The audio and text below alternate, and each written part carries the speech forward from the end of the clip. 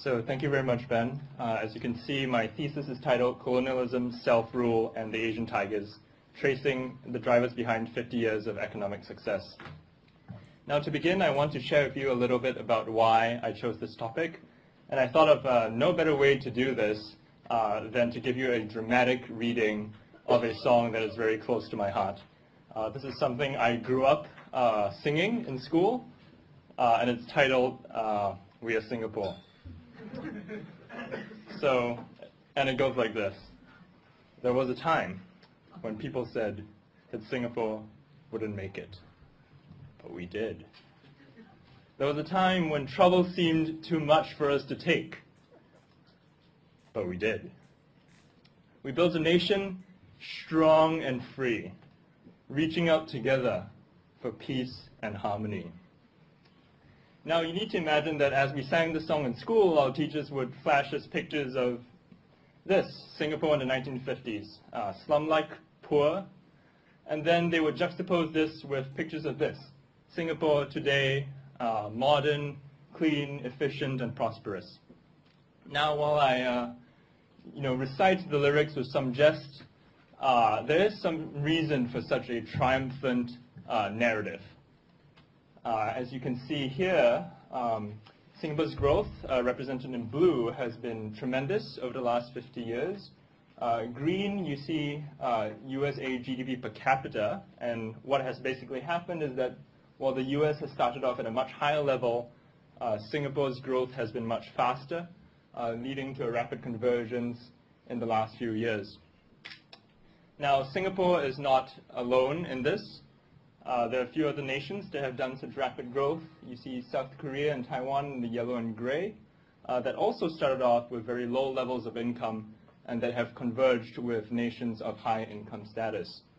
Now China, represented in red, that has been celebrated as a very fast-growing economy, is still incredibly poor compared to these other nations. Now this has led to a lot of governments claiming credit for the rapid economic success seen of late. I mean, after all, if you're a government and you have overseen this growth, why wouldn't you want to celebrate this and say that that is all you're doing? It legitimizes rule and helps you stay in power. But I think what's very important to note is that prior to 1950, prior to 1945, Taiwan and South Korea were Japanese colonies. Singapore as well, prior to 1959, was a British colony. And so my thesis comes in to problematize the idea that the rapid economic success that we have seen is purely a result of post-colonial rule. And so I ask, could colonial governments that happened prior to 1950 have contributed in any way to the economic success we see today? And so this is the research puzzle and my question. The question is, did colonialism contribute in any way to the Asian Tigers' long-term economic success? And if it did, what was the extent of the contribution relative to that of post-colonial governments? And my thesis has theoretical significance in two areas. The first is it contributes to scholarship which I find is rather restrictive and which falls into the category of what I call the nationalistic perspective. So very much like the song that I recited at the start, there's arguably a dearth of literature willing to recognize that colonialism could have contributed to long-run economic growth, and that existing literature currently surrounds a nationalistic angle. And so this literature says that policy choice by post-colonial governments leads to positive impacts on a growth variable, for example, industrialization, and ultimately this leads to high long-term economic growth. My thesis comes into this by saying that perhaps a colonial president and legacy could have contributed to the economic growth.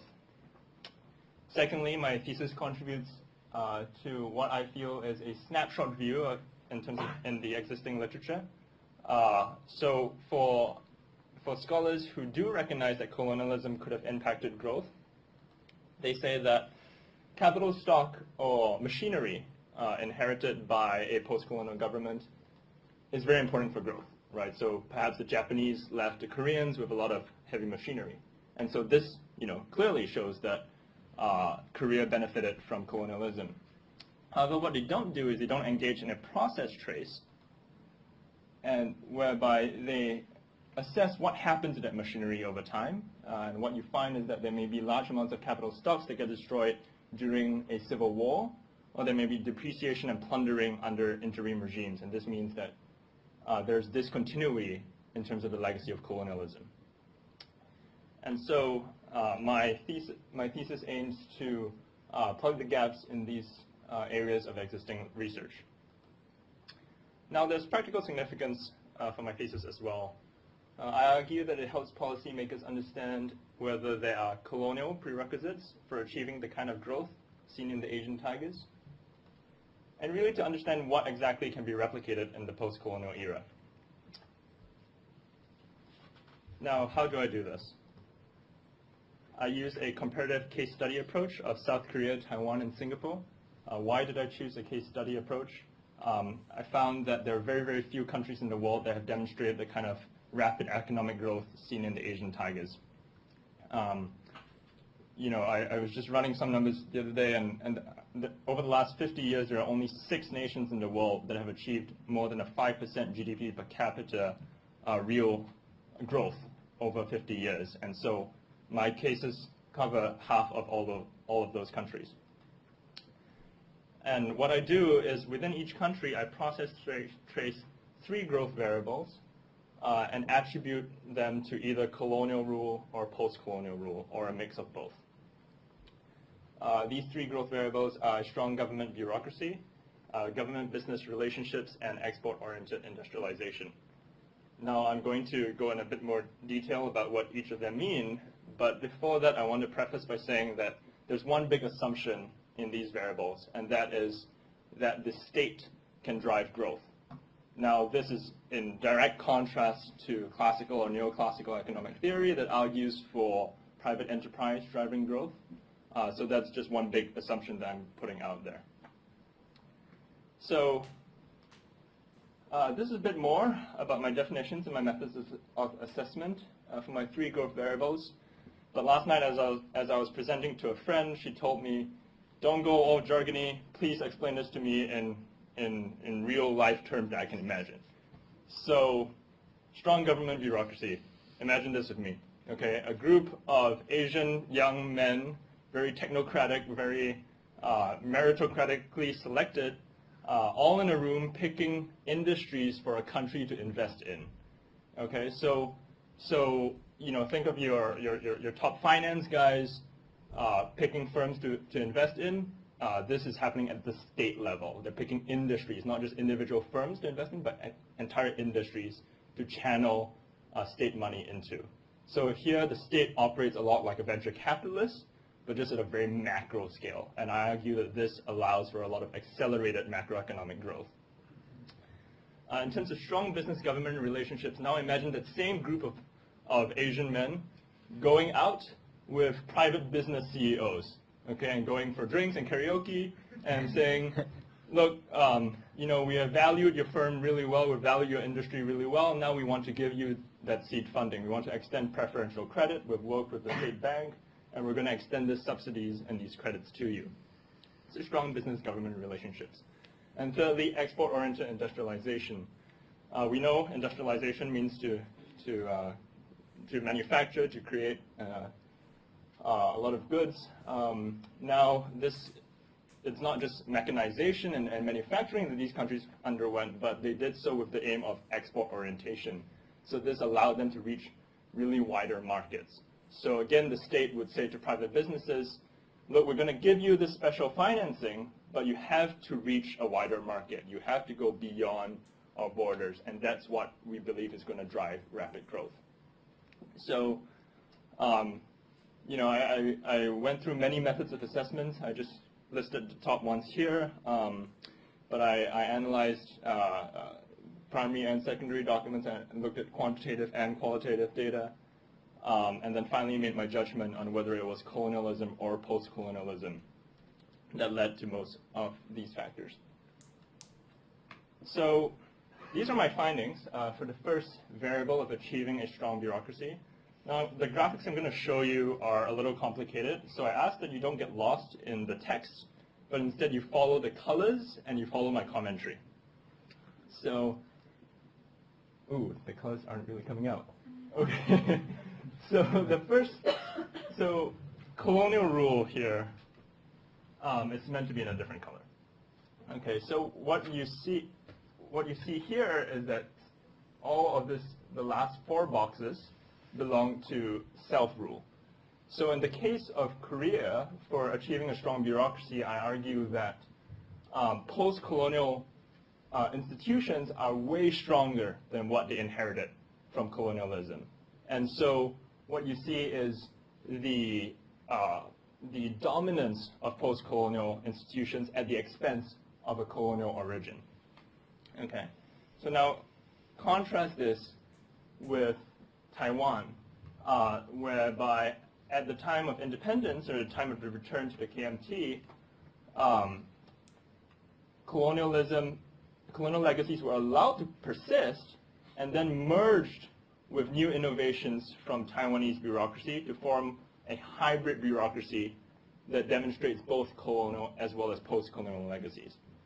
So here you're already starting to see some variation between Korea and Taiwan. Korea let nothing continue. Taiwan let had a mix of colonial as well as post-colonial legacies to form a hybrid bureaucracy. And for Singapore, the case is very much similar to Korea, that replaced the existing colonial bureaucracy with post-colonial rule. For strong government-business relationships, here you see Korea letting some of the businesses created under colonialism continue. Your big family conglomerates in Korea, some of them emerged under Japanese colonial rule, and it was in the interest of the state to allow them to continue, as well as to continue to support new emerging businesses under post-colonial rule, which led to a hybrid of post-colonial and colonial legacies. For Taiwan and Singapore, they were completely dominated by post-colonial institutions, and so none of the strong business-government relationships that you see in those two countries were really a result of colonial legacy.